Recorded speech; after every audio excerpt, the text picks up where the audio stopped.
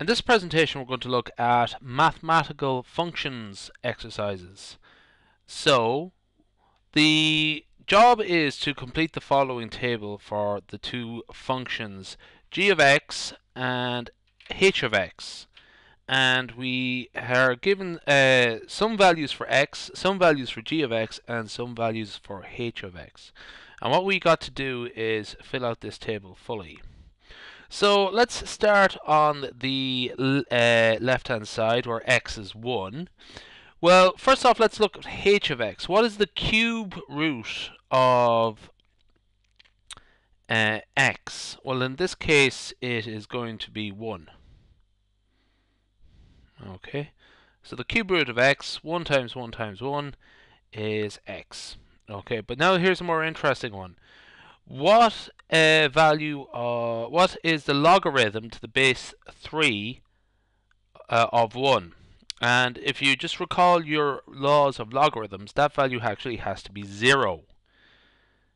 Anything to the power of 0 is 1. So 3 to the power of 0 is 1.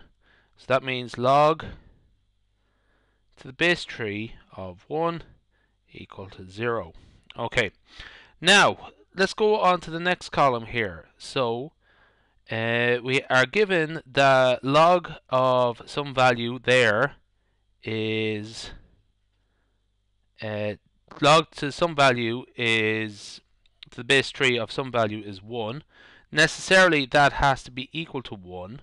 Okay, so log to the base 3 of the number 3 is 1. Just to give you a look at that, 3 to the power of 1 is equal to 3. So what we have here is the number 3. Okay.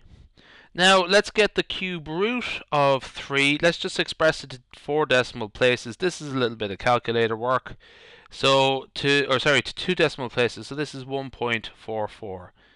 Again, just for the sake of space, let's just keep it like that. Using the same logic as we've done in the last case, 3 to the power of 2 is equal to 9. Okay, so log of 9 to the base 3, that's equal to 2. Okay, so this number here has to be 9. And again, what we're going to do is find the cube root of 9. To 2 decimal places, 2.08. Now, moving on. Now we are given the cube root. And we have to find out the other two values here. So the cube root of some number is 3. So what is 3 times 3 times 3?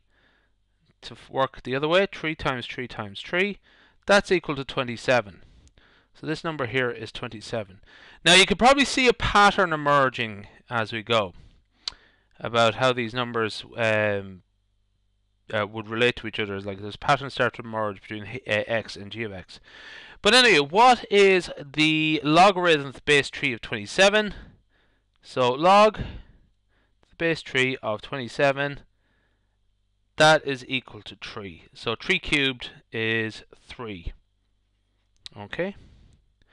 The next one is pretty similar. This is going to be 4, just working it the same way. We are giving the value x. What is the logarithm to the base 3 of 81? That's simply 4. And the cube root of 81, that's 4.33. Again, that's a bit of calculator work. Okay.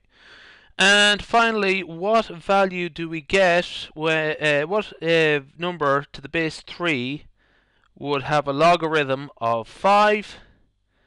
That is 243. Just to see that again, log to the base 3 of 243 equals 5. Or in other words, I'll just write it over here. 3 to the power of 5, that gives you 243. Okay. And what is the cube root of 243? To 2 decimal places, that's 6.24. Okay. So that is the exercise completed. I'll just bring it up now again with the proper answers there written out a bit more easier to read, a bit more clear. And again, we just have the two decimal places.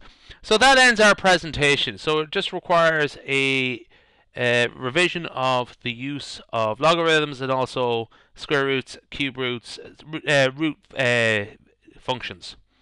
And that ends our presentation.